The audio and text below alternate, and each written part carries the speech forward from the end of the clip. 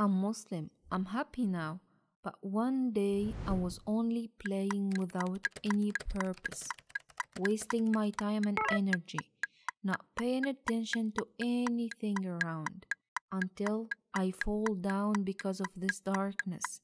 Suddenly, I decided to be better, not to waste any more time and start to learn, especially the Quran, following this guidance and knowing the past since the creation of heavens and earth, knowing what's going to happen in the day of judgment regarding the rules and the way that I should follow and go through, that I found all in Quran.